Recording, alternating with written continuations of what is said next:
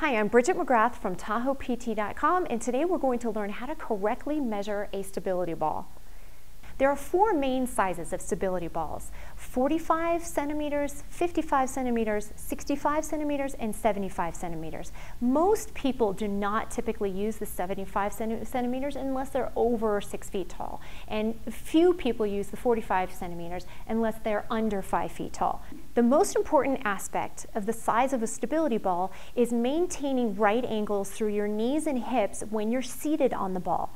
Regardless of how much the ball is filled up, you still want those right angles. Now, most people use a 55 centimeter or 65 centimeter circumference ball. You'll know if that's the right size for you by going up to a mirror, sitting on the ball, and looking at yourself from the side. If your profile shows a right angle in your knees and a right angle in your hips, you have got the right size ball.